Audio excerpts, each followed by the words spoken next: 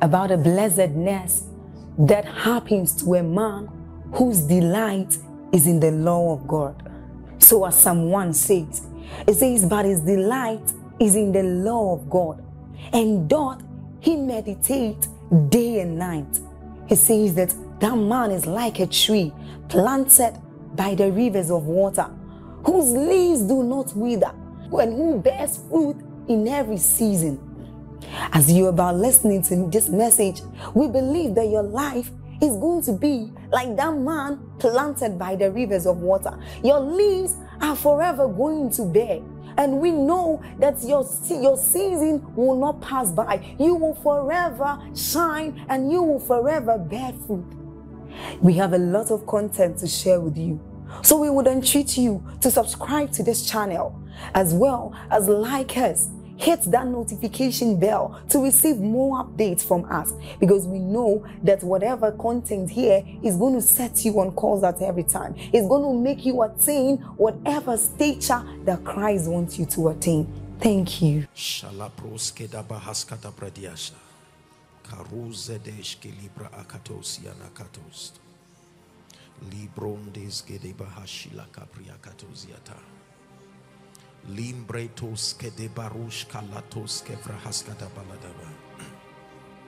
Please pray.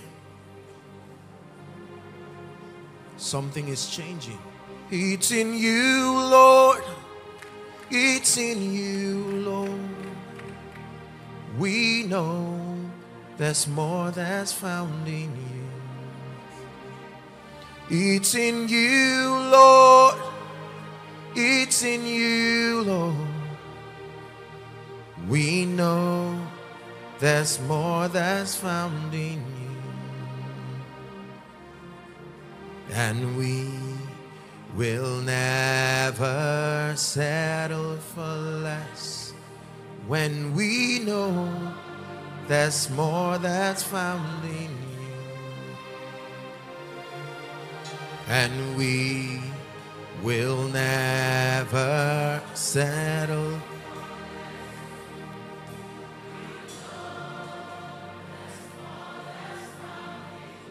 All right, God bless you. Please be seated. 2 scriptures and then we'll begin for tonight. Psalm 35, please, and verse 27. Thank you, media team. Thank you for your help so that we'll just accelerate on a fast pace. Psalm 35 and verse 27. I would prefer KJV if that is possible. Psalm 35 verse 27. Can we read together? 1 to read, please. Let them shout for joy and be glad that favor my righteous cause. Yea, let them say continually, let the Lord be magnified, which hath pleasure in the prosperity of his servant. Which hath pleasure. He does not only give, but he has pleasure in the prosperity of his servant. Are we together? Psalm 112, popular scripture in the body of Christ. The first 4 verses, the Bible says, blessed is the man that feareth the Lord and that delighted greatly in his commands. The next verse says, his seed shall be mighty upon earth. Then it says the generation of the upright shall be blessed. And then it says wealth and riches. It didn't say he will look for it. It will tabernacle in his house, and yet his righteousness will endure. It's a description of a kind of man. It gives the indices to know that kind of man. Number 1, it says he fears the Lord. He delights greatly in his commands. Number 2, he doesn't become great alone. Because part of the systems of dominion is that something must come out of you to dominate to validate your dominion. There must be your seed dominating. Are we together? Is the reflection principle when you deal with dominion. You cannot glorify yourself. Your glory is seen in something that comes out of you. So the Son brings glory to the Father, and the church in partnership with the Holy Spirit bring glory to the Son. Then the dominion of the church over principalities and powers. This is where the church gets its glory. So the Bible says his seed shall be mighty upon earth. Then it says the generation, not the family, not the relatives, the generation of the upright shall be noted that they are blessed. And you will know it because wealth and riches will be in their house, and in spite of it their righteousness will endure. Hallelujah. So we're going to deal with this. It's a serious thing. Now please look up. The kingdom of God is systemic in its operation. You have to understand this. When it has to do with the ways of God, the methodologies of the kingdom, they are systemic. Jesus was teaching about the ecclesia, the formation of the church. And he started by saying, who do men say that I, the Son of Man, is? Then some said, you are Elias. Some said, one of the prophets. And he said, who do you say that I am? And Paul, speaking by the Spirit, said, I know who thou art. He says, thou art Christ, the Son of the living God. Then he says that flesh and blood. That means this revelation is not in the realm of flesh and blood. Flesh and blood has not revealed this to you, right? But the Spirit of my Father. Then he says, you are Peter, and on this understanding I will build my church. The understanding, listen carefully, I will build my church. I will not make my church. When it was man, man was made, but the church was built. So there is a systemic dimension to the operation of the church. And God himself designed the victory of the church to be hinged on systems. Remember, when the army in Ezekiel 37 would come back to life, the first thing that came back was the structure, not the flesh. The first thing that will be restored were the bones. Until bones came, then flesh would come, then life would follow. Are we together now? So there is an economic system to this kingdom. There is a system in the kingdom that guarantees the victory and the protection of the saints. Are we together? There is a system in the kingdom that guarantees the salvation of anyone who wants to be part of it. That system was so designed that the word is near us in our hearts and in our mouth. Romans chapter 10. Is that true? It says that if you confess with your mouth the Lord Jesus, then believing in your heart that God raised him from the dead, you will experience soteria, sozo, salvation. It's a system. No biases about it. Anybody, anywhere who will engage that system will experience the life of God. In biology, we have all kinds of systems. We have the respiratory system. We have the digestive system. And none will replace the other. Now, please understand this. There is an exact economic system built in this kingdom by which the saints prosper. If you attempt to route the blessings of God through any other medium, there will be a side effect. This is where error, imbalance, and the grave consequences of seeking for wealth outside of God's system, his modus operandi, is why people find wealth and with it they find sorrow. People find wealth with it, they find these kinds of balloon success that they go up today and down tomorrow. Joshua chapter 1 verse 8, this book of the law, he said, shall not depart from out of your mouth, but thou shalt meditate therein day and night, that thou mayest observe to do all that is written therein. Then he says, then you will make your way prosperous, not God, and you will have good success. Hallelujah.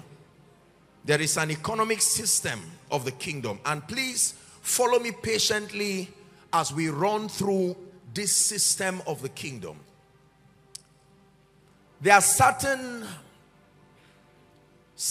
truths that are foundational when it has to do with wealth and abundance. And let me just state them. I hope I'm not boring you. Praise the Lord. Number one, the desire to access the wealth and the abundance of the kingdom has nothing to do with money. It is a time redemption strategy. Please write it down. The battle for wealth is the battle for time and your soul. Two commodities. Write it down. Until you understand the mystery of time and the soul of a man, you have no business discussing finances. Because the real commodity in the realm of the spirit and in destiny is not real estate. It's not oil and gas. No, it's not your manufacturing, your products and your services. It is your time and your soul. This is what Satan is after. Satan is not after your money. He's not after your job. He's not after your increase. He's after your time and your soul. Because that's truly what is priceless as taught by scripture. So please look up. The Bible starts by telling us in Ephesians chapter 5. I will just run through because I just want to, let's just do some housekeeping before we begin to teach. Ephesians chapter 5, Paul is mentoring the church in Ephesus, and then he's telling us to redeem time, pastor. He said to walk circumspectly. The word circumspect means accuracy. That means you will not always have the time to guess, make mistakes and come back and correct yourself. He's saying your lifetime cannot afford you that template of living. You do not have the luxury to waste 10 years, then come back and find out I was living a lie and start again. So he's talking about accuracy of time. Are we together now? Walk circumspectly. And he says that your wisdom here is demonstrated by routing a system that has dominion over time. That whoever conquers time is wise. Remember, we're discussing finances. Time. The unit of destiny is time. Destiny is a function of time. Let me tell you this. Look up, please. No matter what leaves you, if time is still there, you are not at a loss. Lose money and gain time, you did not lose. Make mistakes and have time, you will still come back. But have everything and lose time, you are finished. So says the desire of a dying man. A dying man will not ask you for more land. A dying man will not ask you for more promotion, more degrees. A dying man will plead for more time. Isaiah 38. That was the cry of Hezekiah. Remember, oh God, do I not deserve time? And God blessed him by extending time. So the real loss in a man's life is not properties, it's not money, it's time. And Satan is aware of this. Please understand. The battle for wealth is the battle for time redemption. He's telling us that we do not have all times for all things. So you must redeem time. I've said it again and again, and I will continue to say it. It takes time to know God. You don't know God in a nutshell. It does not work in the pursuit of God. It takes time to know God. You don't summarize knowing God by looking at one or two verses. No, there are times that you will stay to know God and he will patiently come as though you don't have anything to do. They that wait on the Lord, not they that want to see him. Those who are ready to invest time. Are you getting what we're saying now? So we're dealing with time here, that whoever can have dominion over time according to scripture is a wise man. And he says to walk circumspectly as wise and not as unwise, redeeming the time because the days are evil. So God interjected systems of advantage in our work, so that by these mysteries of the kingdom, we will be able to exert dominion over time. Did you know that in Africa, most families did not have the opportunity to know God early? Is that true? Now, if you get born again at age 30, I hope you know, based on the schedule of destiny, you are very late. Because that's when Jesus was fulfilling his assignment. And you get born again by 30, which looks very early in Africa. yet you are in trouble, because it will take time for you to argue about the ministry of the Holy Spirit until you finally receive him. It will take time to argue about all of these things until you are finally filled with the Holy Ghost. Then submit yourself to the mentorship of a correct pastor. If you find a wrong pastor, be ready to reverse after 10 or 15 years. Remember, it's not every shepherd that is after his heart. Are we together? So I get born again at age 30. I take 10 years to establish myself in the knowledge of God. Even if I have 120 years to live, time is already against me. There has to be something introduced into my space that can help me gain time. This is why he interjected mysteries like mercy, like favor. I will restore the years. Now listen, everybody's destiny by default is disadvantaged. You rewrite your destiny by taking advantage of these systems that have been put in the economy of God. Add it to your destiny, and then you start changing things so that God can make your predicament of 20 years be remedied within 1 year. You have gained time. Are we together?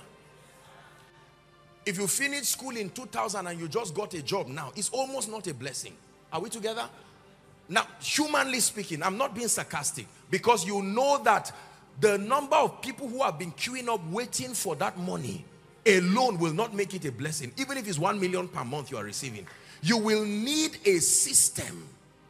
You will spend your remaining lifetime settling those who have been waiting impatiently for you. This is Africa we're talking about. There is a science to our hardship. There is an explanation to it.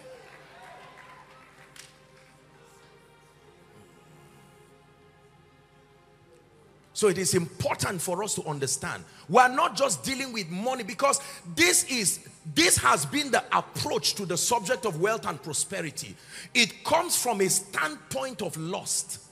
Most people approach the subject of wealth. It's just about money and having materials and then proving to people in the village and around that no, that's too small a reason to get God's attention.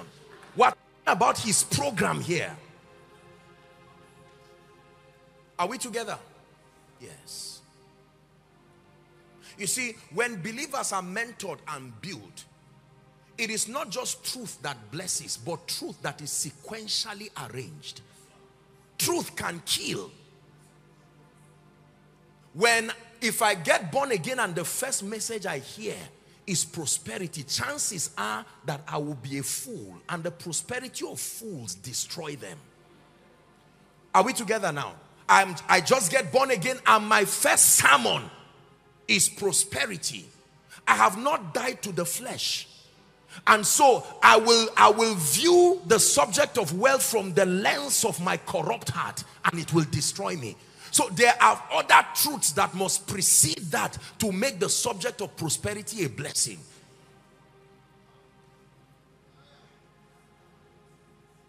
So let me just clarify straight up. We're not just randomly talking about an obsession for more just because we hate poverty.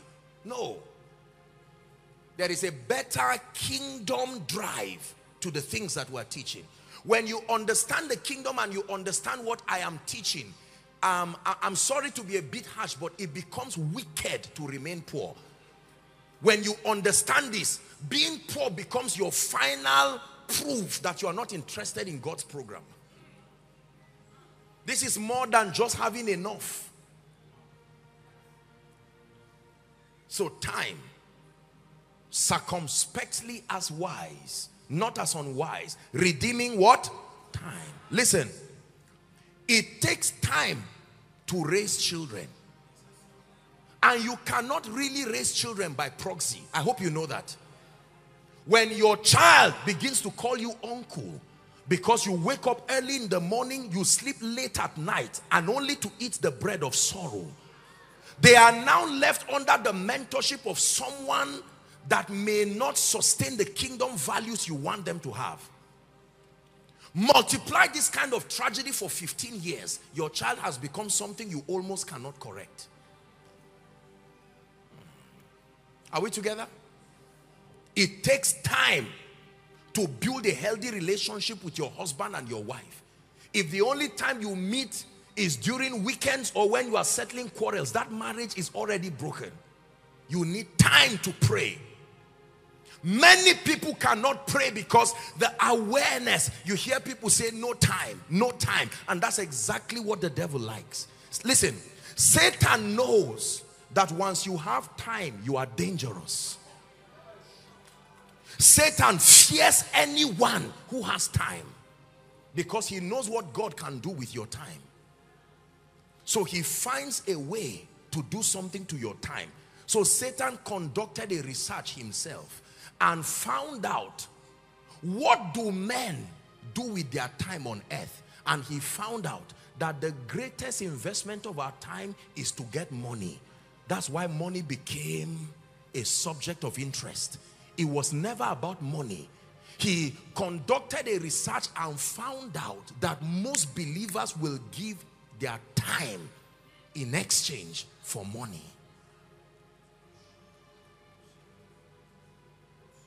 Are we together? Time. And there's nothing wrong with that in itself, except for the fact that he knows that if he manipulates the economy, he will make you give more time. And because you have only 24 hours per day, the remaining time you can have to spend with God, he will do something so that you can take out of it to still try to get more money.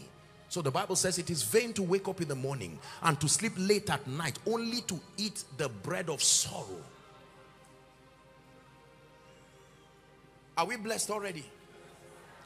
The next thing I will talk about, and then I will begin to teach. You cannot imagine, I honestly have not even begun. These are preambles. What? In all honesty, please sit down. We're just trying to define terminology so that we're not confused. Please sit down. Second thought that I want to communicate. I hope you understand what I'm teaching. The Bible says, look up please everybody. What shall it profit a man? So he's speaking profit now. Nigeria, the Bible is speaking profit. What shall it profit a man if he gains the whole world and loses? So the soul and the world are commodities of transaction. That you can use your soul as currency to buy the world. Are we together now? The real commodity of exchange is not naira and kobo. It's not pounds and dollars. It's not oil. It's your soul. That a man can use his soul. So he says, are you really in profit when you use your soul to gain the world? This is what he's saying. And then Apostle John now begins to admonish us. We're introducing the system of the kingdom now. He says, I wish above all things that ye prosper and be in health. But make sure while you prosper, your soul is not used as the collateral. What shall it profit a man? Look up please. If he gains the whole world. Remember, there were 3 temptations that Satan brought to Jesus. And the last of them was, look, bow down to me. Let me make this thing easy for you. I control the cosmos. The kings of the mountains have been delegated by me.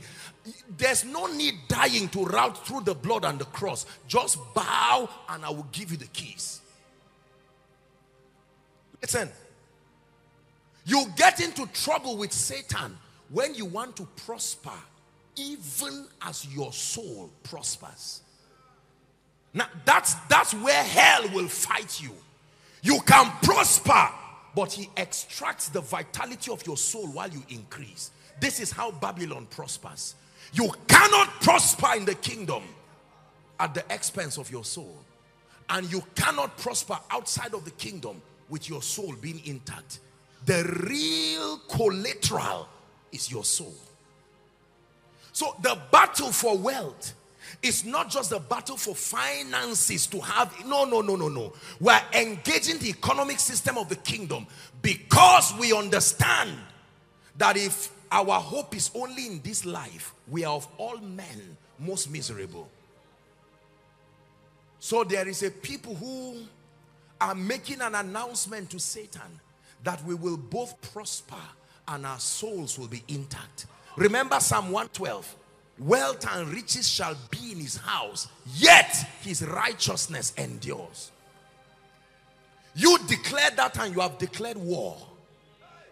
Because you see, the way Satan prospers people in this system is that you bring your soul. You don't bring your soul like an occultic initiation. He uses time to get your soul. When your prayer life dies while you become a millionaire, your soul is going. Are we together? When your relationship with your wife, you become a billionaire and now find an extra room for your wife and say, you can't stay with me again. I don't trust anybody in this life, even my biological mother. You think you are being wise, but your soul is going. There are people, the richer they become, the more they are starved of sleep. They sleep with keys in their hands.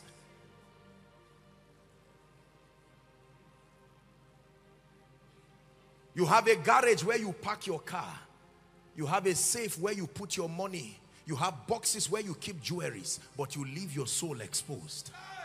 So the Bible says there is a system that ensures that people continue to endanger their soul while they increase. You can easily know who prospered a man by looking at his soul. When I see you increase, even as your soul prosper, you have tapped into the economic system of the kingdom. This is why we are here. You get the message now? So the battle for wealth, you see why Satan fights this subject. It's not about money, dear people of God. It's about redeeming time, preserving our souls, and fulfilling destiny.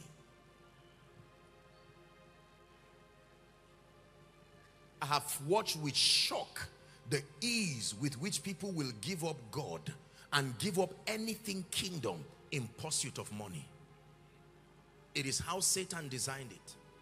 Because there is a she-goddess called Jezebel. Jezebel being the system that describes anything antichrist. Jezebel is not just a woman. She represents a system. And notice that every time Jezebel appears, she looks for government. Jezebel always wants to sit at the seat of government. Why? Because that's where policies are made. That's the control room. The merchants of the earth, it is based on their harlotry with Jezebel that they increase. But let me show you what is going to happen shortly. Ready? Revelations 19, please. Blessed be the name of the Lord. Someone's life is shifting already. Because you see, if you will access the blessings of God, you must understand his terminologies. You must understand his heart. And after these things, Revelations 19 from verse 1, I heard a great voice of much people saying, Hallelujah, salvation and glory and honor and power be unto our God, and so on and so forth. Sorry, go to verse 18, chapter 18. Chapter 18 and verse 2. Ready? And he cried mightily with a voice saying, look up please, Babylon the great is fallen and is become the habitation of devils, and every foul spirit, and a cage of every unclean things. Now read verse 3 if you are a Christian. Ready? 1, 2, read. For all nations, how many nations? Have drunk of the wine of the wrath of her fornication, and the kings of the earth, how did they become rich? Have committed fornication with her, and the merchants of the earth wax rich. How? Through the abundance of her delicacies. Go to verse 9. The destruction of this system. Verse 9. Let's read together. 1 to read. And the kings of the earth who have committed fornication and live deliciously with her shall bewail her and lament her when they shall see the smoke of her burning. Verse 10. Standing afar off for the fear of her torment. Alas, alas, that great city Babylon, that mighty city, for in 1 hour, how long? In 1 hour is your destruction come. In 1 hour is your destruction come. Go to verse 11. We're reading and then we'll stop at 13. Verse 11. Go ahead. And the merchants of the earth shall weep and mourn over her, for no man buyeth her merchandise anymore. That means Babylon is a Jezebel is a businesswoman. It's not just a system.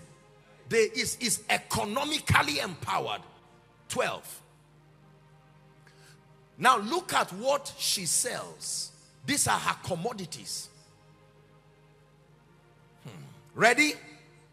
The merchandise of gold, silver, precious stones, pearls, fine linen, purple, silk, scarlet, cyan wood, all manner of vessels of ivory, vessels of most precious wood, brass, iron, marble, tartan. Now let's read together. Cinnamon and odors and ointments. She sells anointing. She sells anointing. You can buy it from her and become an anointed man. And frankincense, continue, and wine, and oil, and flour, and wheat, read on, and beasts, and sheep, and horses, read on, and chariots, and slaves, and... Where did she get them? From those who exchanged their souls for money. What shall it profit a man when you exchange your soul and gain the whole world? Here is this goddess that sits upon a horse. The Bible says she's a businesswoman. And her products, like you have a store, ShopRite, you have Orange, you have this. That this woman has a buffet of products. Among them, slaves. So I can sing anything and it still sells, because there are people who have been subject to that system. And the Bible says she can sell the souls of men.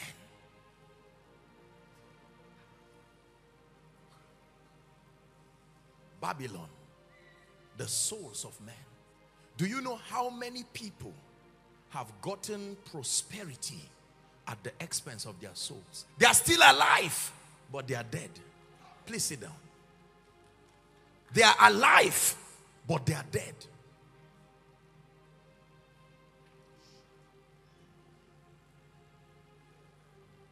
In 1 hour, a man's destruction comes because of your fraternity with Babylon.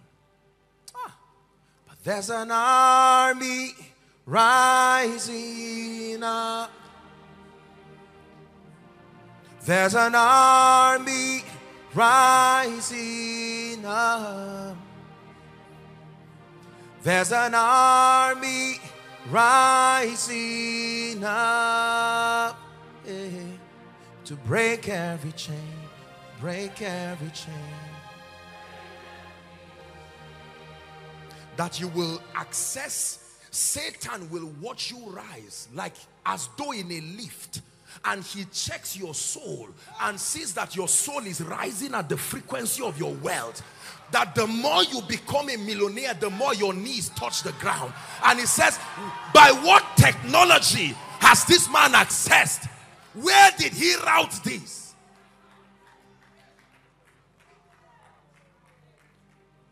Job said there is a path which no fowl has seen.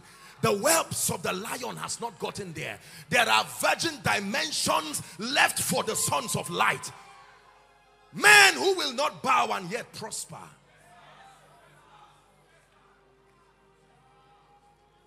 That you can be that businessman who can close your business on Tuesday to worship. And people say it's not normal. You say, of course, because my fraternity is not with Babylon. I have understood the mystery of the raven that will bring Elijah bread in Brook Cherith.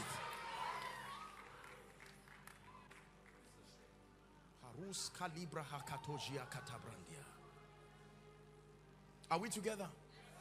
Even as your soul, that's the key word. A millionaire, even as your soul prospers. Where you become the treasurer of his majesty. It makes no difference whether the wealth is in the throne room or in your account. It's all his own. And he can make demand at any time. Listen, the reason why you trust your bank is the ease of withdrawal. You will run away from any bank that withdrawal becomes difficult. Please sit down.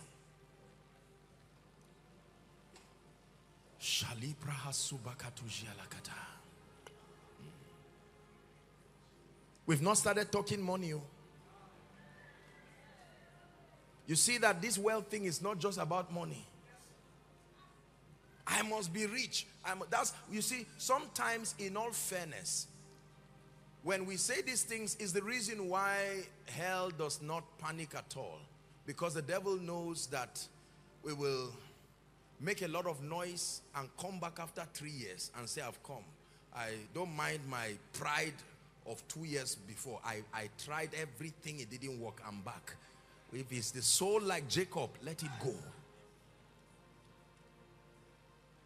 If you listen to what I show you, building on what your pastor has shown you, you will play life like a chess. It's a guarantee that I give you. It's a guarantee. Hallelujah. Are we blessed? Even as your soul prospers. I needed to say this so that you don't, especially for those who may not be members of this church, so that you don't think, oh, they are talking about money again. Let me tell you, think like that is a sign that there is an attack on you. The very fact that your understanding was so constructed. Because there are many things that resources depend on. You see, let me tell you this. I would never have a problem with poverty if it were neutral.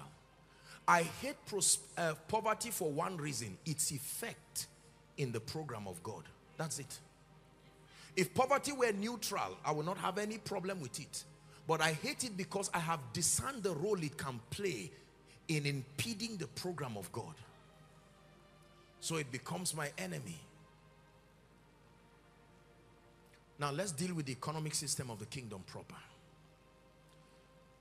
There are certain truths that we must know. Number one, in God's economy, please write this down, everyone.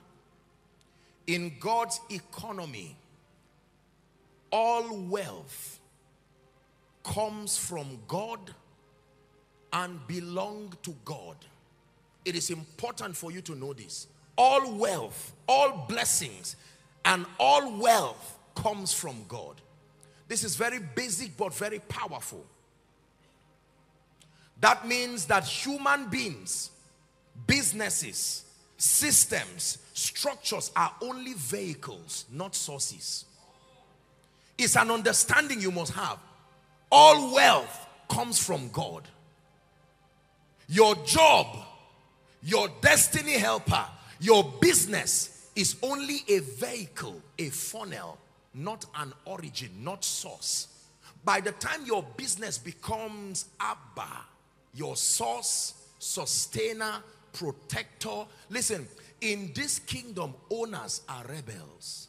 We don't own things in this kingdom. Are we together now? We are given stewardship. You may freely eat of everything, but it's not yours. The prodigal son had access, but he wanted ownership. Lack started when ownership came. For as long as he was in his father's house, he had access, but he wanted it in his name. So owners are rebels.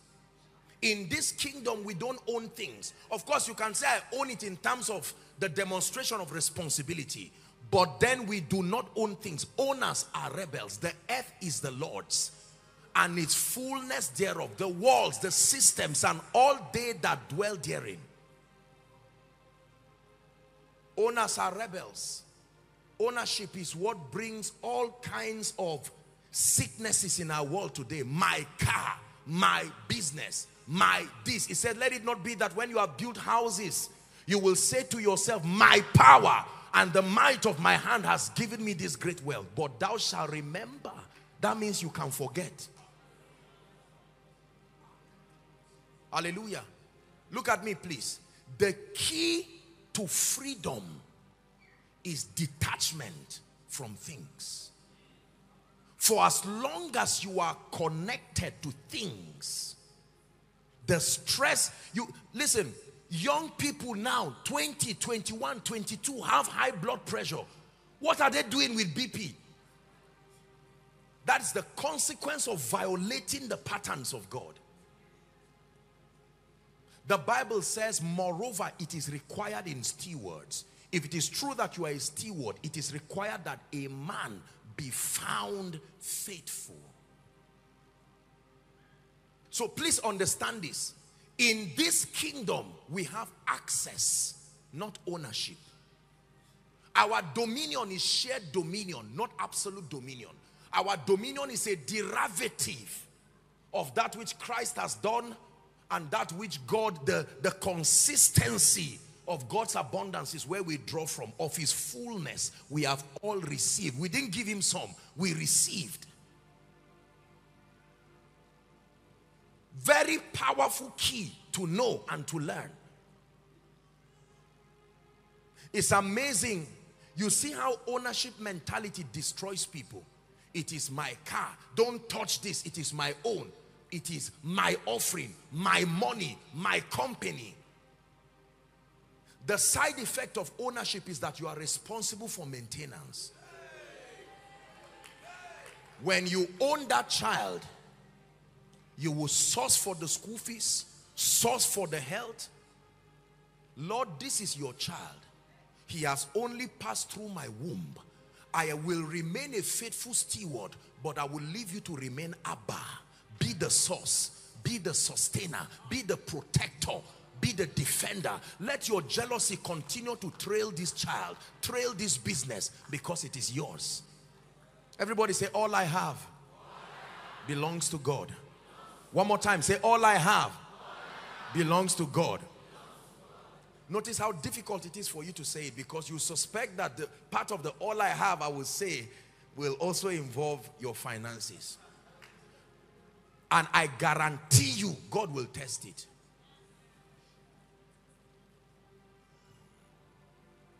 Hallelujah. So all wealth comes from God and belongs to him.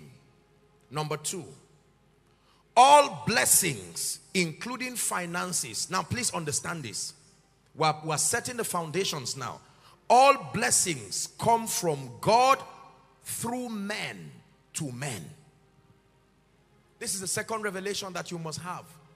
All blessings, including financial resources, come from God, but they are routed through men to men. Please look up. Your job from God through men to men. Your increase from God through men to men. Is that all right? So you need both God and men to prosper. God and men. And Jesus grew. Luke chapter 2 and verse 52. Jesus grew in wisdom, in stature. He also grew in favor with God.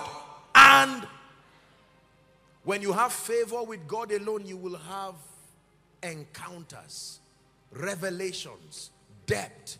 But you will be poor, you will be delayed in life, and you will be a victim.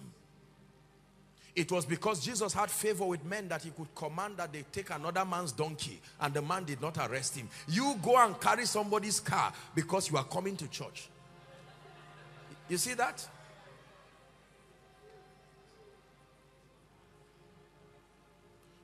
So do you understand what I'm sharing? Let's get this straight. All wealth comes from God. Everything that I have comes from God. My job is not why I prosper. My business is not why I prosper. My business is the funnel that allows what comes from God to flow to me. So when the job is closed, he can use another funnel because the source still remains on the throne. So a man cannot sit down and say, I will terminate your job and waste your life. You can say, you terminate my job, but stop there. Because if you add any other thing more than that, you are being God. You can terminate my job, I respect it because it's your company. But allow Abba to use another funnel to get the blessing from me. It's a revelation that has changed my life. Everything on earth, man, structures, systems are all funnels, all blessings. The popular hymn writer says, praise God from whom all blessings, not praise CBN, not praise all of the great financial houses in the world. Praise God. If your wealth comes from your job, you are in trouble. It must come from God through your office, God through your business, God through whatever value-adding structures you have. But it must come from God. Are we together? Say, my wealth. Please say it. My wealth comes from God. It comes through men. It comes through structures. It comes through systems to me. So find peace. You called him, he didn't pick your call. Don't call again. Be patient. Because he is only a funnel. Prove that you believe he's a funnel by not disturbing him again. When you keep calling and say, sir, you changed my life, is proof that you are bringing one to run a parallel government with God. And his jealousy will fight both you and the person that you are trying to work with. The jealousy of God is the factor that makes him protective of everything that is exclusive God. Please sit down. Now, let's discuss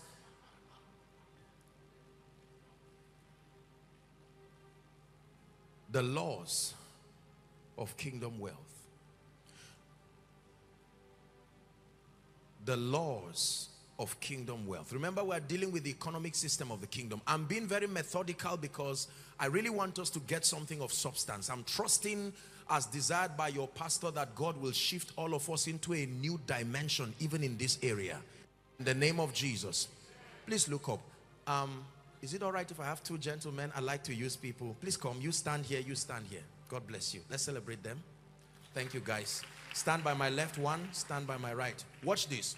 For many years, pastor, there has been a very serious vendetta between men of God and business people as to whose perspective about the real formula for wealth is valid and should be followed. Here is the businessman teaching principles that, you know, make for wealth and abundance from a business perspective. He went to business school, Harvard Business School, and all of that, and these things have been proven. But here is a great man of God, Apostle Joshua Selman, saying, forget that nonsense.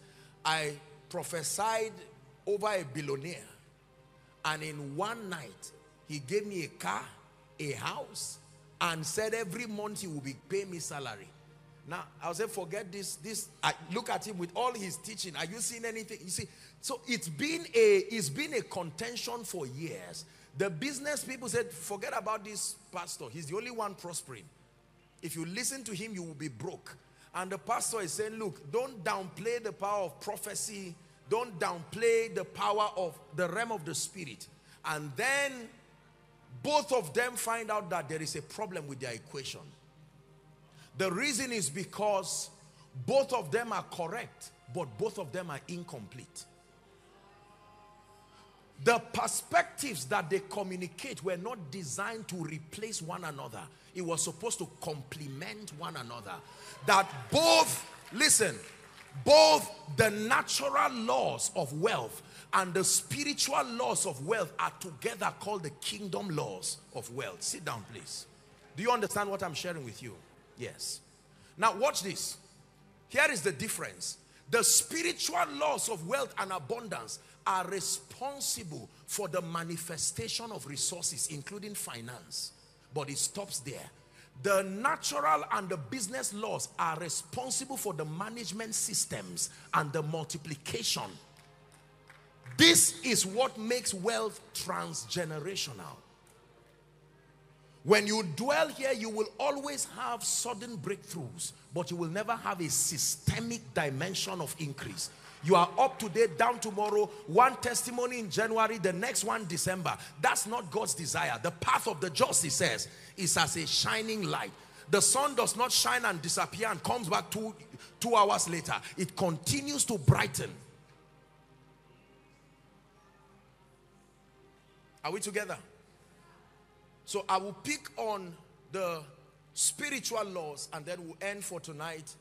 And then please do not miss tomorrow, because somewhere in this meeting, something will leave heaven and come on your life that will shift you in the name of Jesus Christ.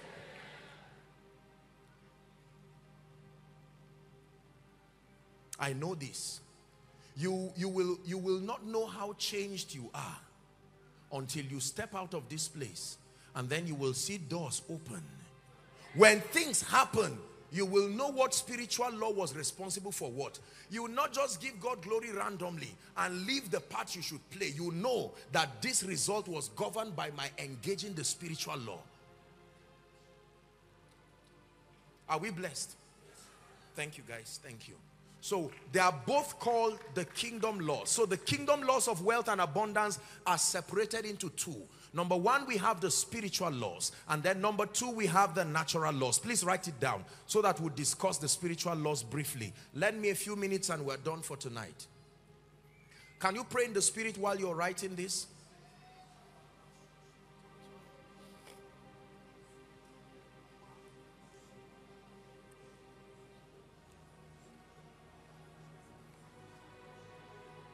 Hallelujah. Go ahead and pray. Lord, you spoke well about 2020. I'm already seeing the shift. By the Spirit.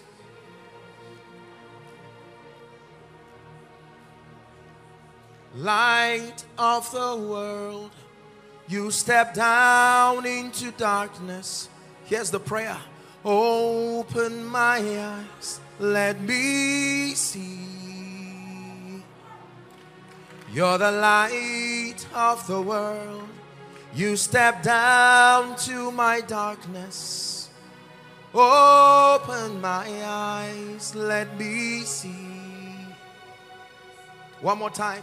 You're the light of the world. You step down into darkness. Open my eyes, let me. Hallelujah. Please write it down. The first spiritual law. Now I'm going to say a few things that may disturb you. Just listen, just follow me. The first spiritual law of wealth and abundance, in my opinion, is not tithing. Listen very carefully. I believe in tithing. Tithing is a foundational spiritual law. But look up, please.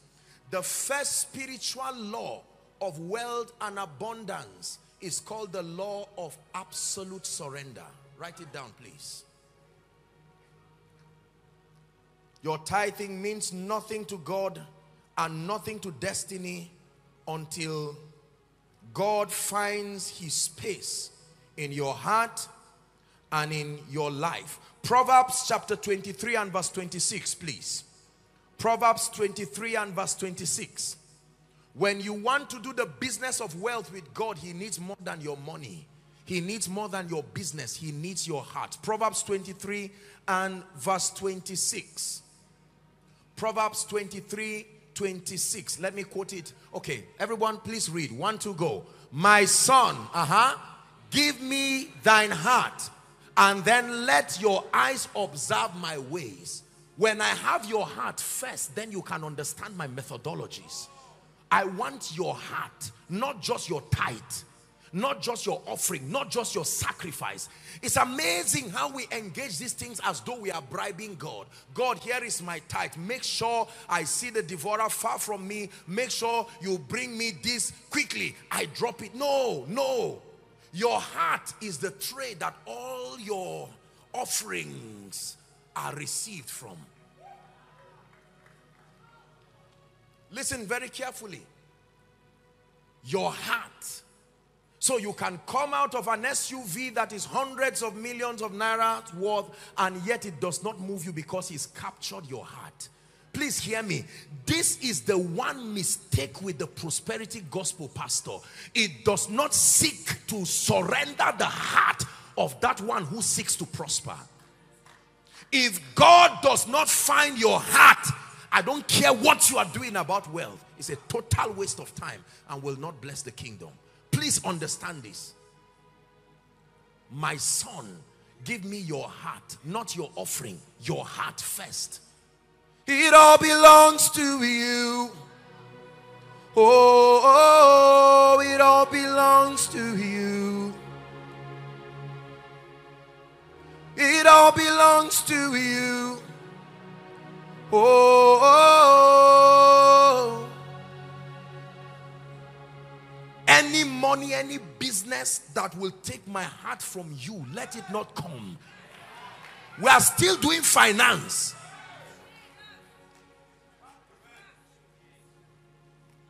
Your heart. So it does not become a do or die affair. Pastor, people kill for money. Christians kill for money. You took my money, I will never forgive you. What is mine is mine. I must eat my share of this. And you hear all those kinds of diabolic things, and after we say it, we water it down with tongues. It does not justify it. Listen, for someone here who wants to be trusted with the wealth of the kingdom, leave the issue of money. It is your heart. Listen, when you give your life to Christ, you really don't give him your heart. You receive his life. It is when you want to be used by God that you give him your heart. I know we say it generally and God understands what you are saying. But what happens in salvation is not giving your heart. You receive the life of God. That was the testament of John. This is the record that God has given us Zoe, and that life is in his Son. Whoever hath the Son hath eternal life. But then he says, I beseech you, brethren, by the mercies of God, that ye offer. When it has to do with laying down, is to position you to be used by God. Sir, I submit to you that many believers are not ready for the prayers they are praying. Lord, bless me. Lord, I promise I will not leave you. Money is powerful. There is a dangerous spirit behind money that if your heart is still with you, it will tear you like a lion. You cannot handle money when your heart is with you. The pride of life that comes with money, it has nothing to do with being good or bad. There is an effect of resources on a human being, and it is only the surrendered nature of your heart. The problem is because many people who are teaching about wealth are not blessed, and because they are not blessed, they don't even know what they are saying. Oh, God forbid that I own 10 estates, and that man has never given God 1 million. People give God offering of 100 naira, and right after the service they eat buns of 2,000. Are we together?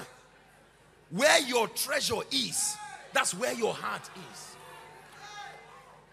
Why will a man be a multi... Now, I'm not talking about money.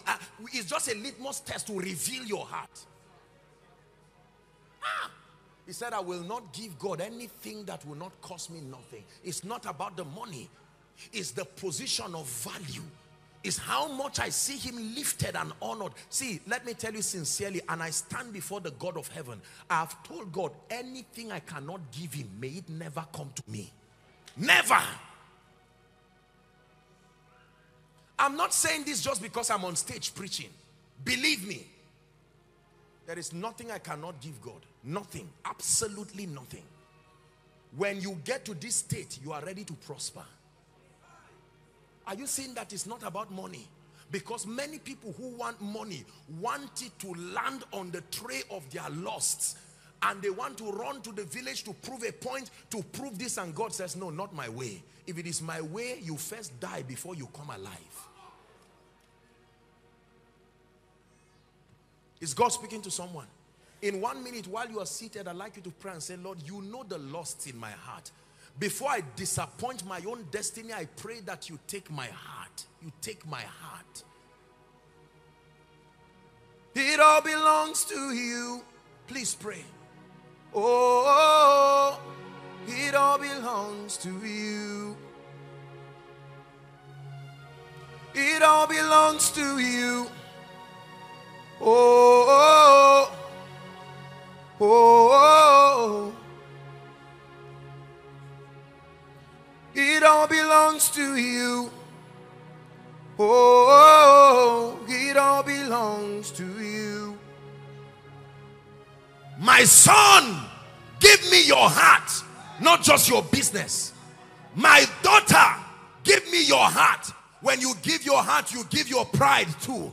When you give your heart, you give your tendency for being attached. Give me your heart. It's not a do or die affair. Lord, I love you more than money. I love you more than business. You have my heart. We're dealing wealth here. If most people touched on this before they began to teach on wealth, we will not have the emergence of lust-driven people who just want money and they stop coming to church when they are blessed. They disregard any grace when they are blessed, not when he captures your heart. I've been captured by a love I can't explain. Now you have me, and I'm forever changed. I've abandoned everything I've ever known, and I surrender. This life is not my own. I belong to you. I belong to you. It's a prayer. I belong to you.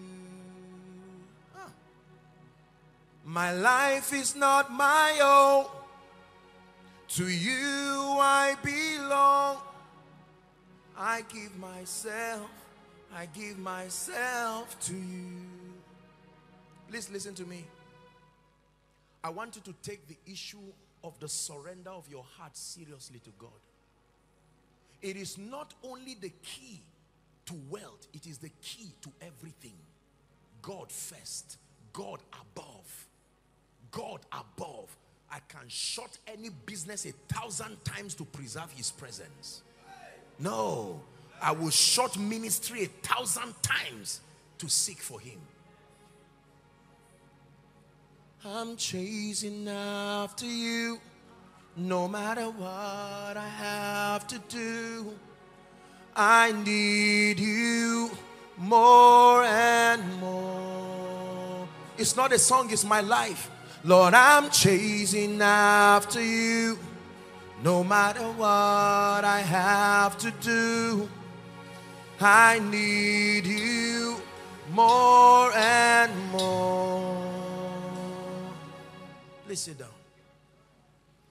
This is where the incomplete prosperity gospel has destroyed men. You have it, and we take it, and our lust tears us into pieces. The more we have money, the more our pride grows. The more you have money, the more you want another wife. The more you have money, the more God becomes an option to join the queue in your life. You say, God, just wait, I'm busy now. I have checks to sign. Join the queue and I will give you an appointment just like I'm giving a minister. You just be patient and I will attend to you. So he says, my son, I know the tendencies that come with this cosmos. Give me your heart. I'm a better keeper of your heart than you. So when lust comes to enter your heart, you say it's too late. Go to heaven there. That's where he's kept my heart. Can you look at £1 billion and walk away? Don't be quick to answer. Don't be quick to answer. Remember, we are sincere this night. Don't be quick to answer. £1 billion, no matter how much money you have in this world, £1 billion is something. Can you look at it and walk away and still say, I choose you? Not as a result of lack of exposure. You understand the gravity of what that billion can do to you, and you still walk away and say, Lord, I love you that much. Can you back out of a contract because you saw the terms and you did not find the interest of God in it? And you say, Lord, I love you that much. When I was in one room and I told you I will never leave you, I meant it. Now that I'm in this palace, I will crush it down 1,000 times to show the world that I am still with you. I tell you sincerely, the Spirit of God tells me this all the time. It is not because believers are not hardworking. It is not because believers are not innovative. Fundamentally, our hearts are not with him. So his jealousy cannot come to defend and protect you. But after tonight, someone's life is changing. Because for some, you will go back this night, and whilst preparing for tomorrow, tonight you will carry your ATM, put it on the ground. Your checkbook, put it on the ground. Are we watching now? You will carry your contract, put it on the ground. Be magnified, oh Lord, above my checkbook, above my bank account. You are highly exalted, and there is nothing you can't do. Oh Lord, my eyes are on you. Be magnified, oh Lord, be magnified. You look at your business proposal, and then you bring it before him, and you say, Lord, you are above it all. ATM, never be confused as to who is Lord. My checkbook, I sign millions with you, but don't ever get used to my touching you. My heart has already touched one before you came, and it will remain so. This is someone's service already. Oh, this night as we are talking now, God is showing you why generationally nobody has been able to break the back of poverty in spite of the businesses you have. The points you have been accumulating to prove will never let God bless you. You have already planned to show your brother, show your pastor. I'm just patient now as if I cannot talk. Let this contract come. They will know my true color. God bless me and you will see, and God says, see what? I'm already seeing it. I am Alpha Omega. Please do not think I'm just exciting you. I'm showing you why God will come and hold a person and vow that you must be blessed this year. There are things that people can do business with God. You are sitting in your house and you step into a realm of prepared blessings. Listen, there are times that God will bless your farm to produce grain. You will harvest, process before you eat. But there are times bread can come directly. They are called prepared blessings. You don't do anything about bread. You eat it straight. There are times an idea will come, but there are times money will come. God will bring somebody who likes you and will vow as though charmed, connecting his blessings to you. Listen, this man talking to you is not a stupid person. I know what I'm saying. I'm not just a preacher. I tell you respectfully. I have seen, believe what I tell you, and you will watch your life rise. You will not climb a ladder, you will go on a lift. When you climb a ladder, you feel the pain. But when you're on a lift, it's the lift that takes the responsibility of taking you up. Life is not that hard. Our attachment is what has programmed it to be that hard. In the presence of interest, everybody looks like an angel, but God is the discerner of the hearts of men. In the presence of interest, everybody looks like he cannot kill. Who would have known that David would kill Uriah? You would have seen that young shepherd boy. That's the kind of gentleman every lady would want to marry. But there was death in his heart. Let me tell you, God loves everybody, but he doesn't trust everybody. Trust is not just, there is a proving, there is a track record. Please hear me, you're a businessman, forget contract now. We are coming to that one. These are the kinds of people that no divination and no enchantment can work upon them. Their allegiance and their heart for God is blood dripping. You talk about them in the secret, you are judged in the open. They don't pray, they are not aware. God has branded and vowed his jealousy upon their lives. The price is not giving him money. The price, even if you give Satan money, he will give you back. Because both of them are not looking for money. They are looking for your heart.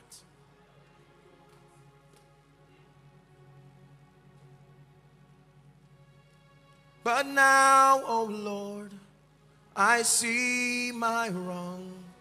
That's what it means to be shifted. Heal my heart and show yourself strong. And in my heart and with my song, oh Lord, be magnified. Oh Lord, be magnified.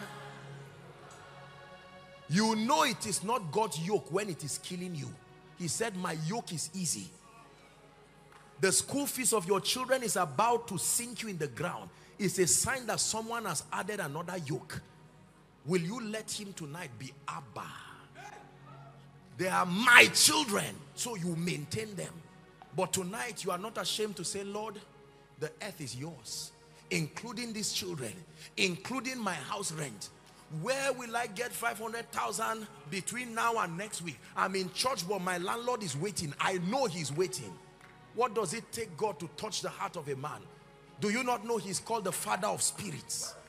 That every spirit is under his influence. We've just talked about one law. Listen, I learned this in ministry. You've heard me say, the Lord told me, if you will let men see me, there is nothing I will not give you. God can take another man's prayer point and beg you to receive it, because you are there giving your all to him. He suffered no man to do them wrong. Yea, he reproved kings for their sake, saying, he didn't say, touch not my man. The secret to be anointed is, I have found my servant. I found David's sins, but it took many years to find my servant.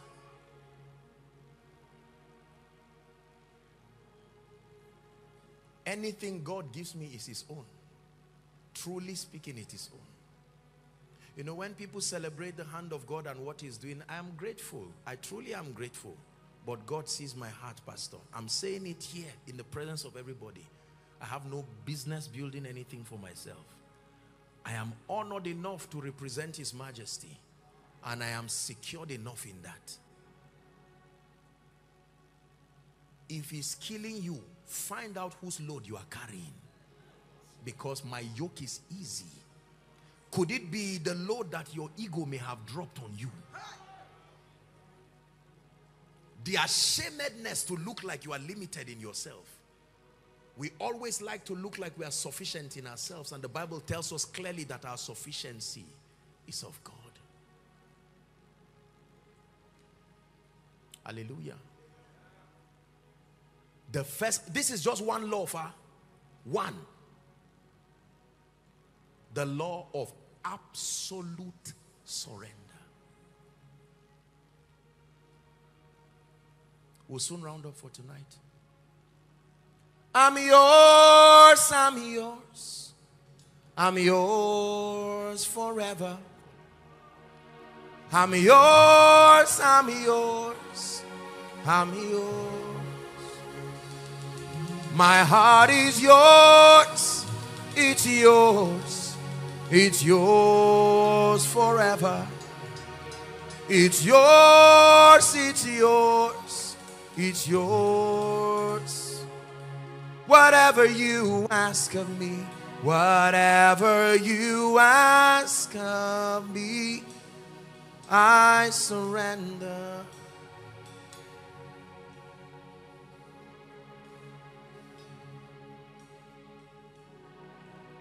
Whatever you ask of me, I surrender.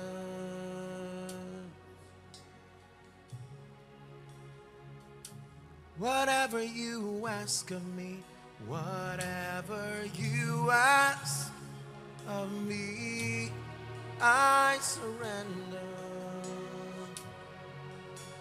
Please sit down. Can you give me 5 minutes? Is it all right if I use 5 minutes, Pastor? Let's hurry up. So the first law that I've shown you from scripture is the law of absolute surrender. This is what gives value to tithing. Now, the second law, the second spiritual law, do not forget about the sequence, our arrangement. The second law is called the law of tithing. Please look up. I know that there are so many debates in the body of Christ about tithing and so on and so forth. And I know that many people have answered that. That's not the idea. Tithing is true. It's in scripture. It is still required. The only thing that changed was the understanding, not the giving. Hallelujah. Are we together? Tithing has nothing to do with money. Tithing is the law of open heavens. The assignment of tithing is not to give you money. The assignment of tithing is an ordinance that secures your heavens so that everything done under that open heavens will bless you. Are we together? I know that there have been many interpretations of Malachi chapter 3. You know, people have tried to approach it from a theological standpoint to trace it historically. That's not, you see, the thing about the word of God, listen, the thing about the word of God is that when the Spirit of truth comes, the Bible says he will guide us into all truth.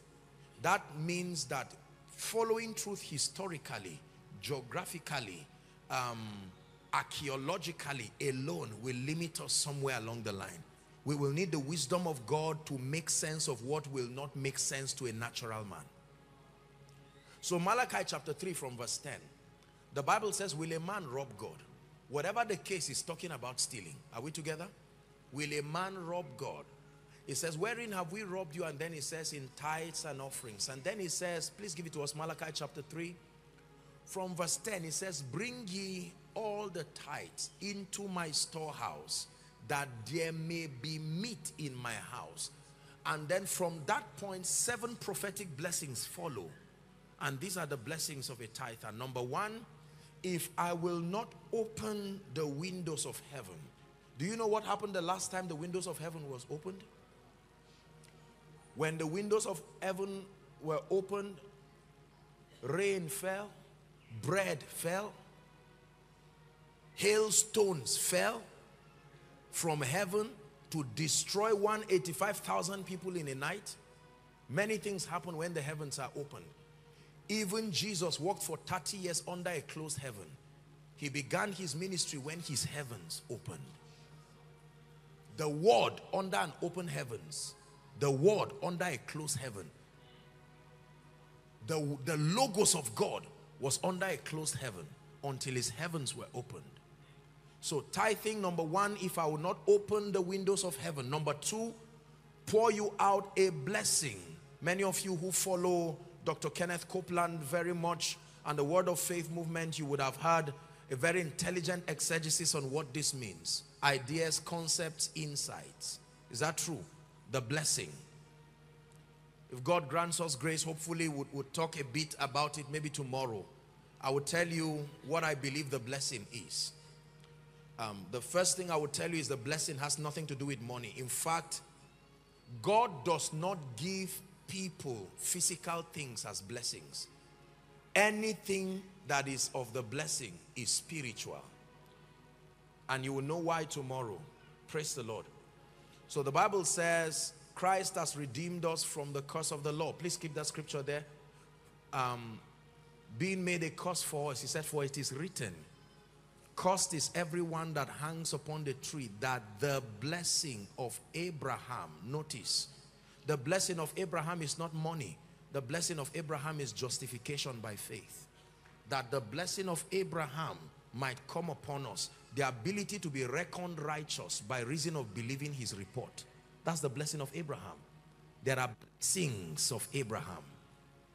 The blessing of Abraham is his ability to be imputed to be righteous on account of his believing God.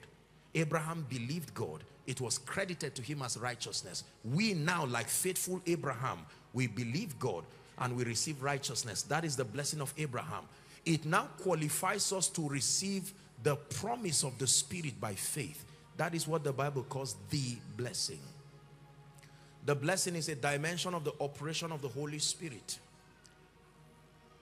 that is responsible. It has been, we have received all kinds of interpretations about it. I don't want to go ahead of myself. The business people call it the law of attraction. It is the blessing. Business people have called it because they have studied the operation of the blessing and they have seen that it contains magnetic properties. And so they have coined names. They have found out that those who carry it behave like magnets.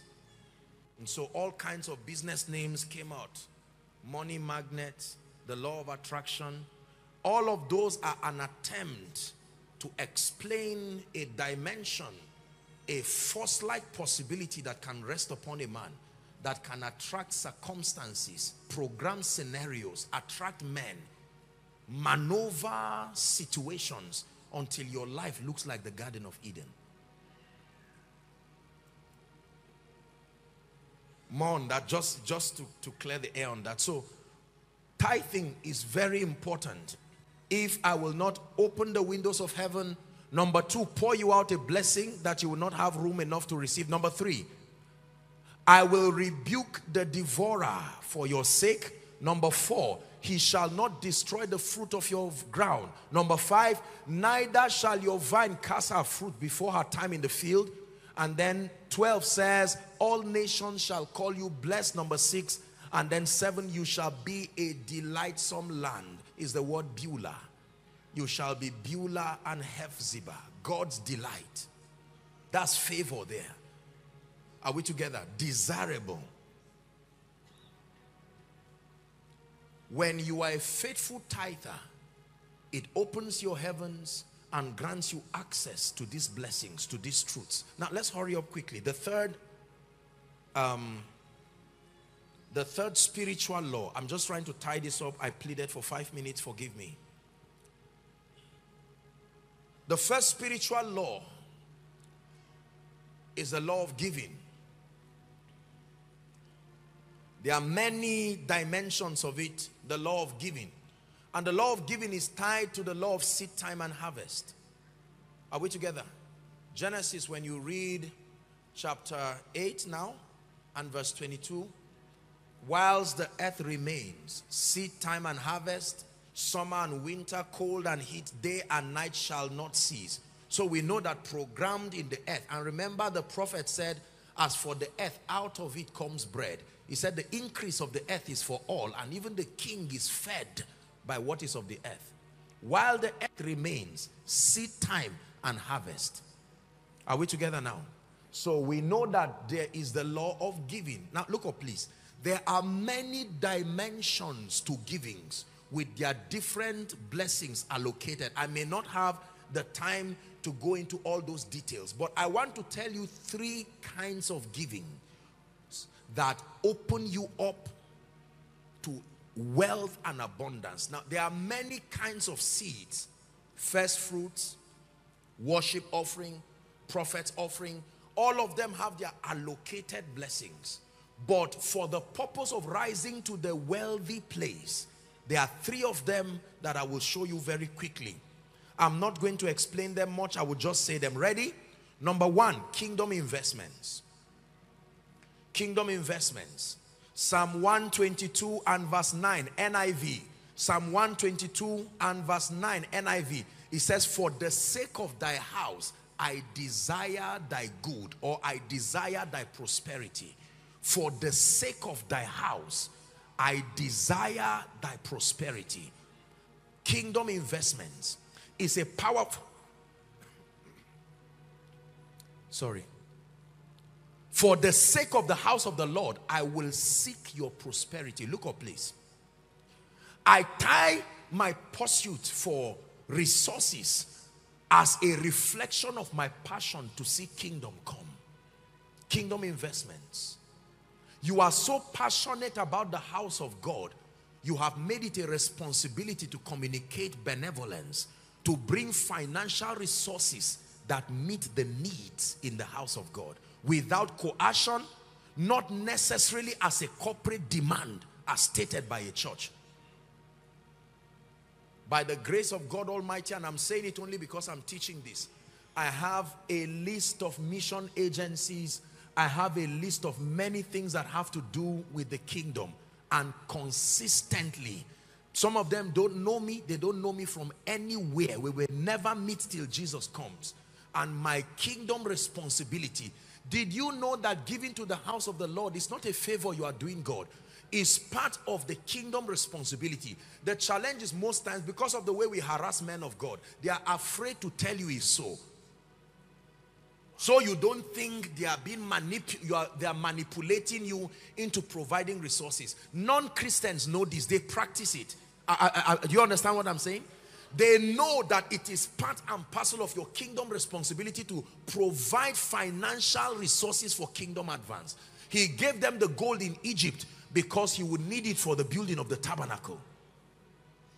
But Satan quickly made them to build an image with it. Kingdom investments. That you are in this church now, and I'm saying it truthfully. You discern my heart, and I'm glad I'm the one saying it, not your pastor, so you don't think that you're being manipulated. You can sit down and say, look, Lord, show me something that I need to provide in your house. That a month, a quarter, a year should not come without a substantial amount of your giving, committed with understanding and without coercion, for the sake of the Lord's house.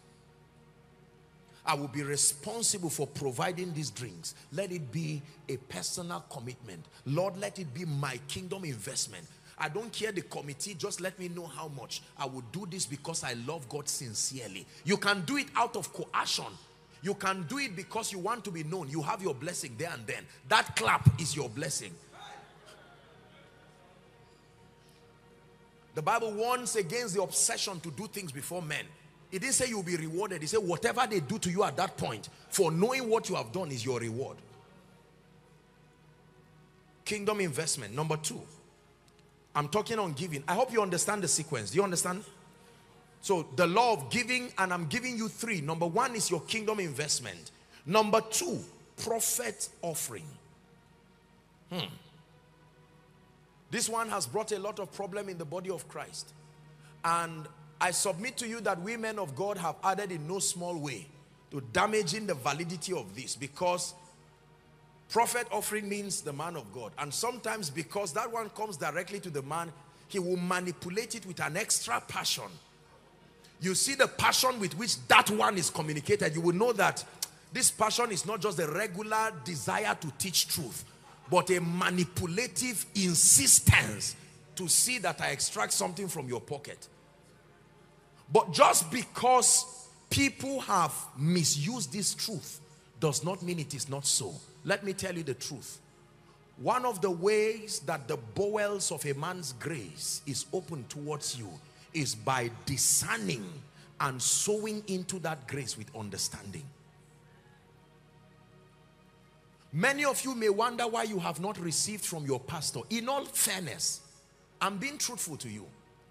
It is because you may see him as a pastor. You know, the day you discern that this man is not just my pastor, he's not just a man of God, I have seen the buffet of graces at work in him, and I come with understanding. Sir, I bring this to you as my prophet with understanding. You will be surprised. He may even laugh and say, God bless you. It doesn't matter. prophet's offering. The Bible says, listen to me, it says, he that gives a prophet a cup of water. It doesn't mean a cup of water literally. If you carry a cup of water to a prophet, you are greedy. Are we together? A cup of water is symbolic of any contribution to quenching his thirst. There's no need. The man is going to use the money. So there's no need being superstitious about what will happen with the money. The prophet's offering, look at me. Listen, listen, listen. Can we, in the name of honesty, you remember I'm working on extra time, 5 minutes. Don't laugh too much so I'll have the concentration to just finish it. Prophet's offering, just because a man of God receives it, it doesn't mean it's going to vanish and go anywhere. The prophet's offering is your discernment. Whatever he does with that money is none of your business. Yours is to know that you have engaged the Lord that freely. Listen, when it was time for Isaac to bless his sons, he said, make me venison. Don't come and kneel down in front of me. I'll tell you, go away. Make me venison. And why do I need venison? Because I need delight so that my grace can flow. Listen, not because that there is an atmosphere that allows the release of grace. Make me venison. Let my soul find delight. And in it, I want to swear a blessing upon you. When it was time to go and see Samuel, the challenge they had, Saul and the servants, was that they did not have anything in their hand for the man of God. And the servant said, I have something. I have some shekels. Let's go. And when they met Samuel, he blessed them. And Saul's life changed. Prophet's offering has been abused, but it is a weapon of mass destruction to poverty. When you find a real grace with understanding, I can tell you, any man of God you see that has been genuinely blessed will tell you. Some may be honest to open up and tell you, and others, because of our propensity for dishonor, they will quietly shield their stories. But let me tell you sincerely, there will always be a time in a man's... Remember, everyone blesses according to his riches in glory.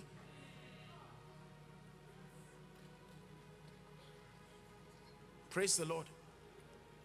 If this man is a billionaire and he's quickly looking for 1,000 to give somebody begging, and he says, help me, will you give him? You will give him with speed, because you know that he will not give you back 1,000. This is a billionaire who can change your life, and he's saying, I don't have 1,000. You say, daddy, please. Because when he's giving you, it becomes an insult for him. For his name's sake, he cannot give you back 1,000. Are we together? When you give a man of God money and he gives you back money, he cheated you. When you sow a seed, there must be something that is beyond the three-dimensional realm that is programmed upon your life. I do not teach you error. I teach you the truth of God's word. The last for tonight, let me close my Bible. It's called seed faith. Seed faith is not a word of faith concept. Seed faith is true from scripture. Seed faith is based on the power of resurrection. Please look at me. Let me explain to you. The only thing that did what Jesus did is a seed. That you put a seed in the ground, it dies, yet it comes back to life unassisted. Look at this. The life-giving component of every seed is in its death. So when you sow, you are burying the problem you are sowing and resurrecting the solution you need. Listen, let me show you a deep mystery. The Bible says that it is only your seed that is able to carry another body. So I sow grief and I say, this pain that I have in my family, I bury it and I resurrect joy, another body. It's a mystery. It's not just sowing, it's not just tying what you want to a seed and sowing it. No, the principle of seed faith works. I want corn. Is that true?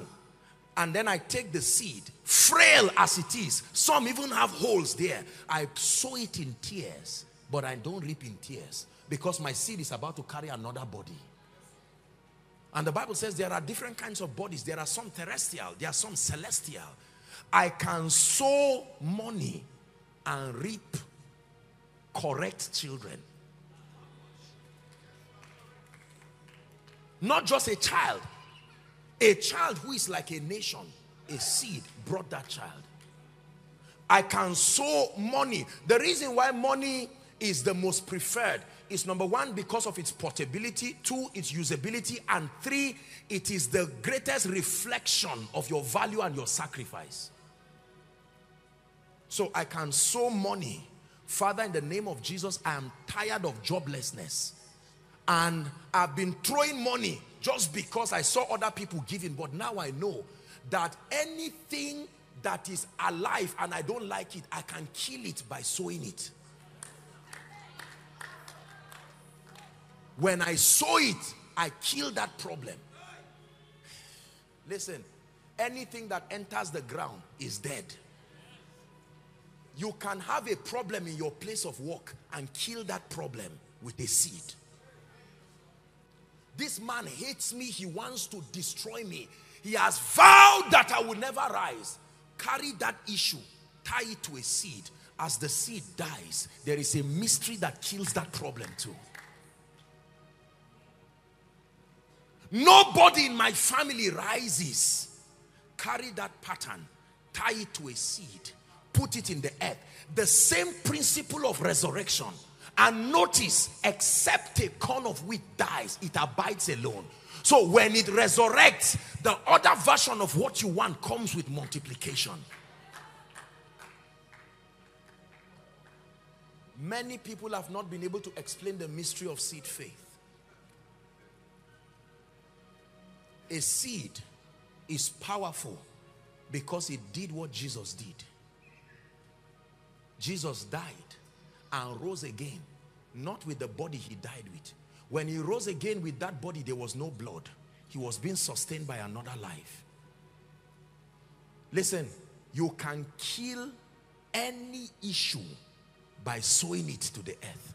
This earth you see is not just a ground. The earth is a mysterious, that is a discussion for another day. Please hear what I'm telling you. Someone vows in his office and says, on over my dead body for you to live. You can pray. You can engage these truths. Carry that issue. Put it on your seed like a tray. Bring it to church. That's why it is dangerous to steal money in church. Because you don't know what someone is trying to bury. Listen.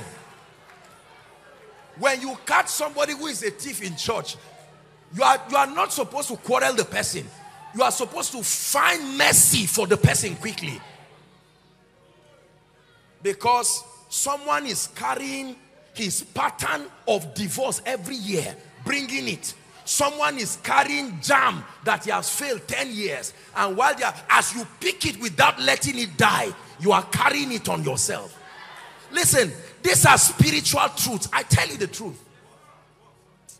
Let's pray.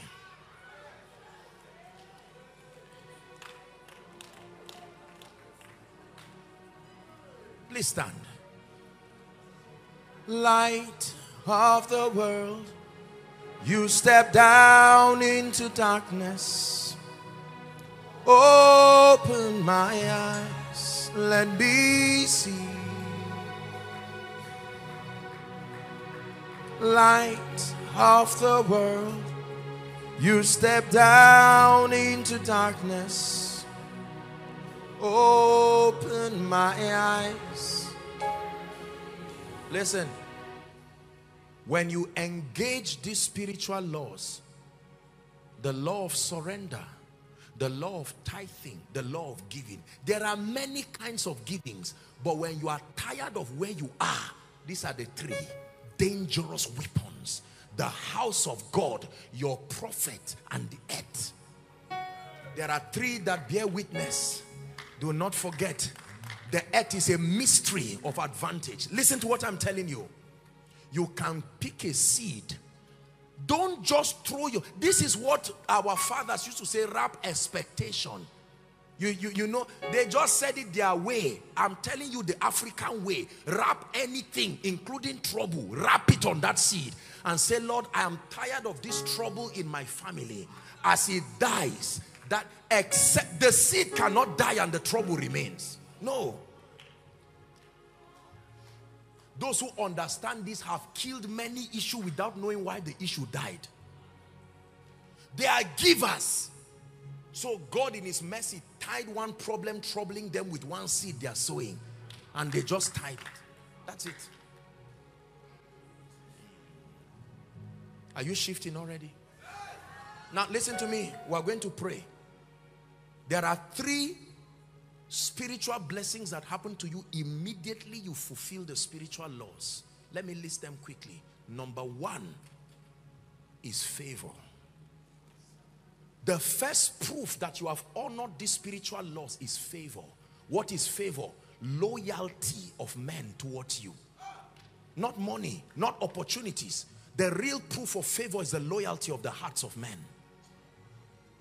Because when you get their heart, you get their resources. You get the opportunities tied to them. Listen, a life without favor can be traced as a life that has not honored these spiritual laws. Favor. Number 2, wisdom. I'm discussing the return channels quickly with you now. Number 1 is favor. And as I'll be showing you in this conference, there are only 2 ways money comes to your hand. If you ever put your hand in your pocket and you see money there are only 2 ways it came. Favor and value. That's it. There's no other way again. Favor. What is favor? God lifting men to bless you. Money arrives by favor. Favor coming to you. Number 2 is wisdom. And wisdom is very important.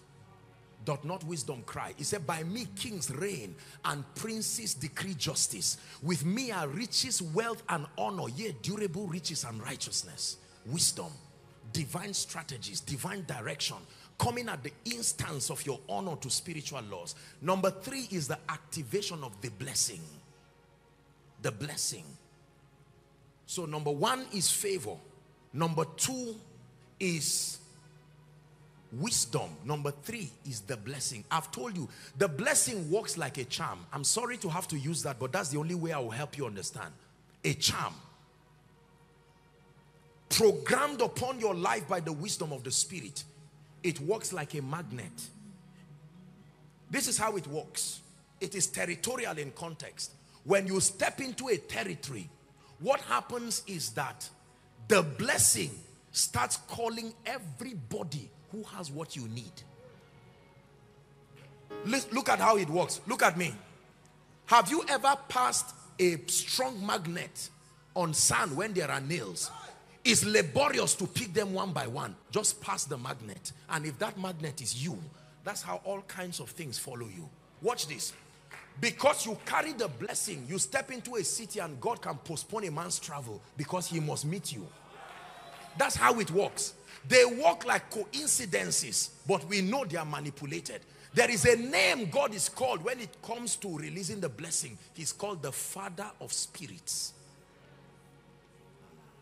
Because it's a waste to worry about bodies. Everybody is only hosting a spirit. So God can touch the spirit that can bless you. You see that? I came into your city, let me tell you sincerely and respectfully. I stepped into this city and see, if you listen to what I'm telling you, you will go on a retreat if there is a single 24-hour without favor coming on you. I hope you know that favor is not breakthrough. If it happens only once, it's not favor. The proof of favor is its consistency, regardless of territory and regardless of the men who are used to act it out. I submit to you, and forgive me if I sound like pride. If in a single 24-hour favor does not come, I will go on a retreat. Something is wrong. He daily loads us. It's not a proverb. Someone, while you are standing here, God is going to be speaking to you. For some of you, this thing I said about seed faith may just, I'm not saying you should sow, but it will stick to your heart and stop you from sleep this night and say, this is it. If you want your life to become like 2019, 2018, and then people will say all kinds of things, that's how God wants it. That's not how God wants it. It says, there remaineth a rest for the people of God. Any day you choose to make it becomes your today. Every day remains today. Every day remains today. The day you are angry and say, Lord, I want to bury this face of my life and resurrect another face, that becomes your today. Hallelujah. The blessing. I have seen this work in my life. The blessing. The blessing. Attracting people. Attracting resources. Attracting circumstances. Every good thing that is about to happen, God makes it wait until you are there because of what is on you. That's why I told you it works like a charm. Someone is having an urge to bless. It's your face you will see in the dream. There are people today who bless me, who saw my account numbers in dreams. Exact account number. You get up and sow the seed. I submit to you. I don't want to lie to you. We're rounding up. But I will tell you just one testimony. A group of business people met me one time and they said, sir, we want to make you a non-executive board member in our company. You are not going to do anything. We just want your grace connected to this business. I said, what does this mean? They said, whatever it is, we have agreed. This is it. Have these documents. And I went back and I said, what is this? It's called the blessing. In your city here, one time, a group of real estate people met me and said, Apostle, we covenanted with God that everywhere we build an estate on earth, we will build a space for you there. Listen, don't think that this man talking to you is just talking nonsense. I was in Nairobi a few months ago and a real estate company in partnership with some leaders that had worked with US government gave me 5 houses. 1, 2, 3, 4, 5. I said, what will I do with it? I'm a Nigerian. I love my country. You have it if you do whatever you want to do. When blessings refuse to leave you, the blessing is on you. Forgive me if I sound proud. This is not my, it's not my character. But I need to challenge you, because sometimes until you know that this thing is reachable, is attainable. Hallelujah. Where you will lay up gold as dust. They are not proverbs. And yet we have not finished our discussion. We are going to pray. Listen to me.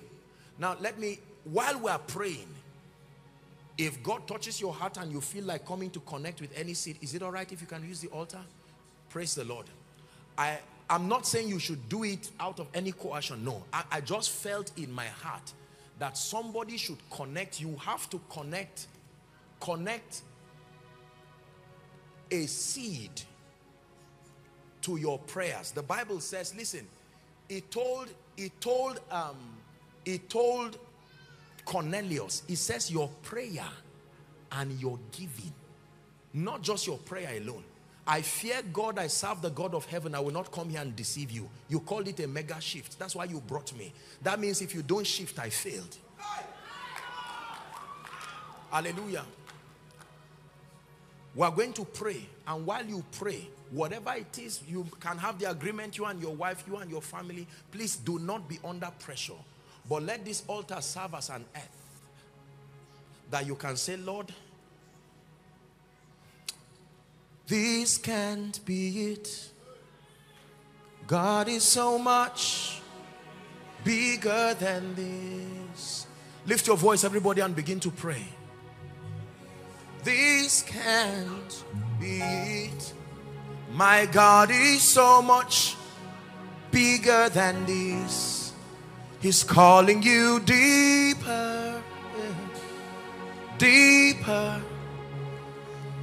Deeper, deeper. He's calling you deeper. I'm not just saying to come out. We are praying. Remember, deeper, deeper.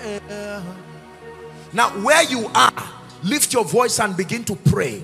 Please don't do anything emotional and don't be under any kind of pressure. Please do not act emotionally. We're serious. This is serious business. Please give me volume and let's pray. Someone lift your voice here at the Transforming Church. Begin to pray. Lord, it's time to shift me. Thou shalt arise. Have Zion. For the time to favor her. Yea, the set time has come.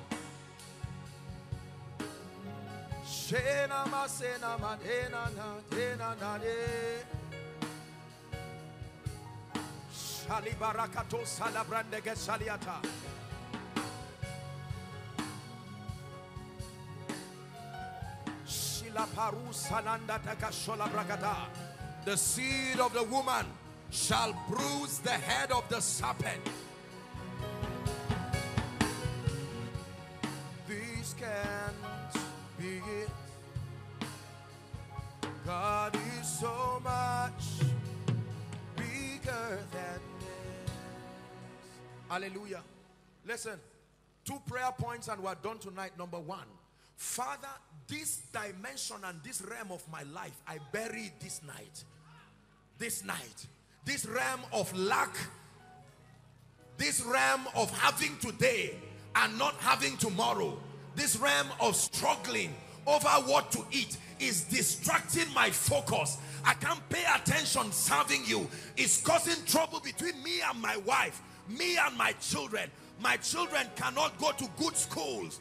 The Bible says his divine power hath given us all things that pertains unto life and godliness. It's calling us deeper, deeper. Shila parakato shalanda bragaskatari. Neke paruzatia shahasabada. Grace. Hallelujah. Last prayer point. I'd like you to lift your voice and obtain grace. Grace to be a practitioner of these things. It says, now that ye know these things, happy are you when you do them. It's not enough to know. You must obtain the grace to do. Lift your voice and pray. Grace to surrender all. Grace to be a faithful tither. Is someone praying? Grace to be a giver, an investor in the kingdom.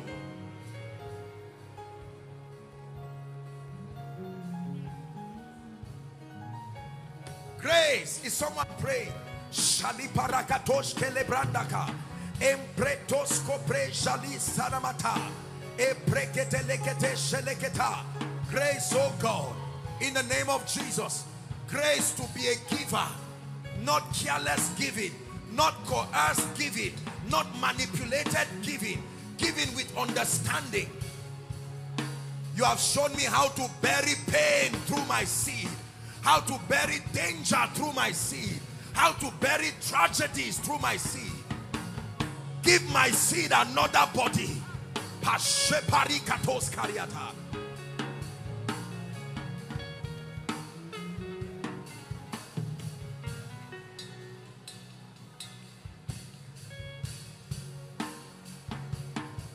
Hallelujah. Listen, please. By the grace of God Almighty, I'm still here tomorrow. Just two announcements, and then I'll step down for your dear pastor. Please, I told you this teaching is not just for the baptizing church. Please, whether it is to the transforming church. Now listen, whether it is your neighbor, your family members, you have someone that is running around saying, I'm looking for money, leave me. Please plead with him and say, I want to reduce wasting your time. Come and sit down tomorrow. One thing is needful. Are we together now? Even if there is no space, if you will sit on the roof tomorrow, please come and sit. I really mean it. This is not just trying to attract. As you are here now, it's paining you because there are people you know should hear this thing. Please, if it's to use your vehicle to bring them, I'd like you to come with your heart open. Let all roads lead to the transforming church. That you come and sit down, whether it is inside or outside. Come with a notebook. Don't put something that you pocket and stroll around. This is your destiny. Come with your heart enlarged. Number 2, if your pastor allows, then I would want to plead with you. Please, I want you to write down every financial concern that has become a mountain for you. I'd like you to come with it tomorrow. As the Lord grants grace, tomorrow we are going to see whether God has lost his power over your finances. By the grace of God Almighty, I'll be laying my hands on this request. And if God is God and God has called us, you will watch that mountain go down before you. So please don't forget. 2, number 1, don't come alone. Come with your heart. Even if it's to come by 2 o'clock and sit down praying. Some of you will not be able to sleep this night because it's serious business. You will go back and the Holy Ghost will say, wake up. Now it's too early to sleep. You will pray these things one by one. And then number 2, come with your requests. Write them. For those of your colleagues who are abroad, I'm sure that the church's Facebook, the social media platforms, you can be able to just post it there and will collate everything and let the God of heaven, who has vowed a mega shift for this church, come and honor his name tomorrow. Some of you are in all kinds of financial issues. Write them down. Bring them. That the God of heaven, who has vowed to shift you, I will be sharing with you a few things, and then there will be an impartation tomorrow. There is a grace. Listen to me.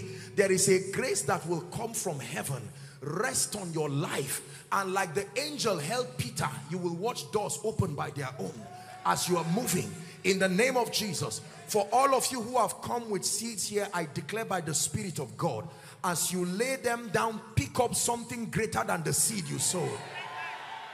In the name of Jesus Christ, I give your seed another body by the power of the Holy Spirit. And I decree and declare, some of you before tomorrow evening, before the session, you will return with strange testimonies. Hello. Scriptures exhort us from the book of Proverbs. It says, my son, attend to my sayings, incline thy ears to my words. Let them not depart from thy eyes, and keep them in the midst of thee. As you have listened to this message, we believe that you are going to reap the blessings thereof if you attend to these words as well. That you will keep these words in the midst of your heart. That no matter the circumstance, your eyes are going to be fixed on these words. And as you have been blessed, we will tell you to share this message. Be an evangelist by sharing to others to be blessed. And then subscribe to this channel for us, because we have loads of videos, we have loads of content that is going to make you blessed, that is going to set you on course, that is going to set you ablaze. And don't forget to like for us. Thank you.